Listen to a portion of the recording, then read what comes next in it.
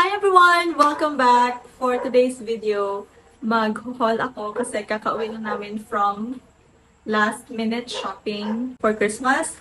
And as you can see, may something new sa ating background. So kasi nga haul siya, I'm gonna show you the things that we got sa mall. So time check, it's 9 p.m. And actually nakauwi kami mga 6:30. And super traffic kanina dito sa Davao. Like, Ecoland, Matina, and Boulevard Road na area is super traffic. So, I think it's because, you know, Christmas, tapos, malapit na ang Christmas. So, mahirap din sumakay ng mga public transportation. Taxi, jeepney, tricycle, paunahan talaga. So, lesson learned, next year, agahan nang mag-shopping, huwag mag-last minute. Kasi sobrang hectic and sobrang daming tao sa mall. Like, super daming tao sa mall. So, this is the first thing that we got kanina. Cabinet siya na may drawers. Ang plano namin is gawin siyang mini pantry, like a small pantry. Nilagyan ko na siya ng mga stuff, like ito. And itong mga milk, mga snacks. Hindi ko pa nalagay yung iba. Nilagyan ko ng cereal. Ganyan siya, guys. And kasi naka-sale siya, so kaya binili na namin. So, meron siyang dalawang drawer. And may cabinet dito sa baba. So, ganyan siya. Madami kang pwedeng malagay dito. Mga snacks, mga canned goods, or kung ano-ano pa. Pwede siyang lagyan ng coffee maker dito. Super ganda ng quality niya. And super cute. Very aesthetic lang. Ganyan. Minimalist. Ganyan lang siya. So, another thing na mga pinamili namin kanina sa mall is this cute bag. Actually, hindi ko alam anong gagawin dito. I think lagyan ko lang siya ng mga, siguro, makeup or ano ba? So, ganyan siya. It's a cute yellow bag na leather siya, guys. But of course, di siya like real leather. Nabili ko lang to sa grocery store. Ganyan siya. That's how it looks inside. And I think I got this for only 199 pesos. So, super affordable.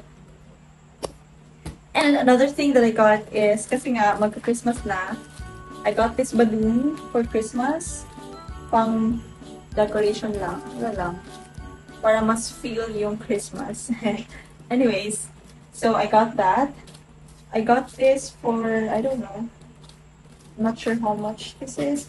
And I got this cake topper. It's a Merry Christmas cake topper.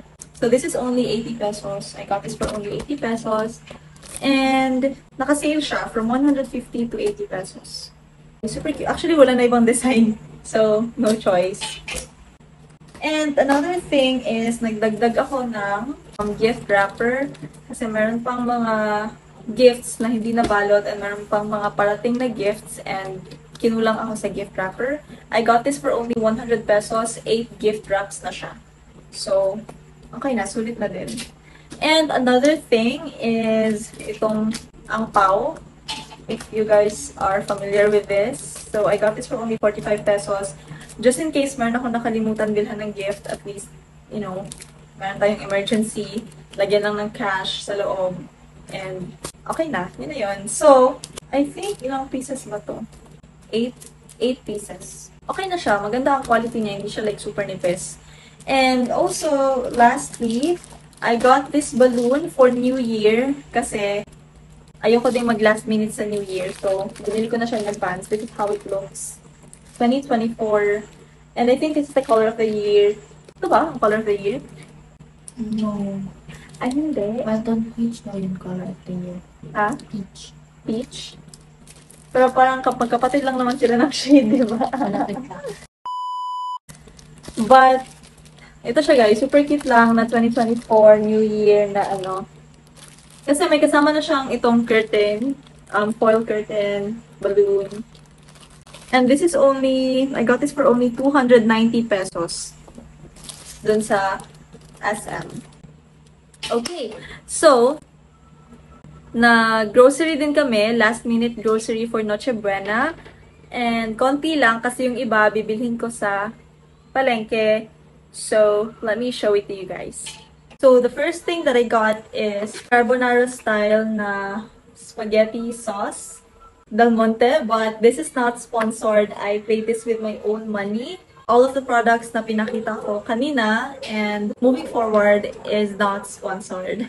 I got this pasta from Sanremo, their linguine style pasta. I got it into chocolate chip cookie mix, creme densada for salad, pang fruit salad.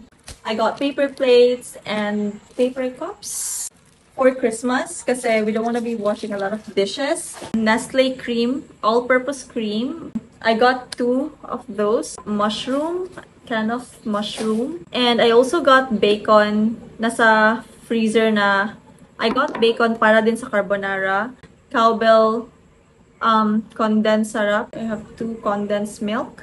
One last thing is I got this Jersey condensed creamer buko pandan. Ewan ko, binili ko lang siya but I don't really know where to put this. Eden cheese. And the rest, I believe, bibilhin na lang namin sa palengke. So, sana nagka-idea kayo and may na-learn kayo.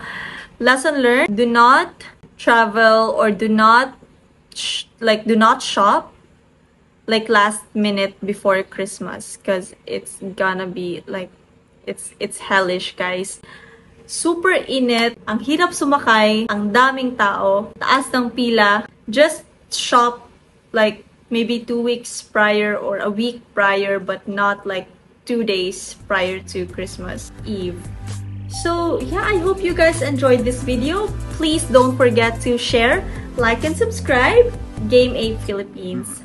Bye!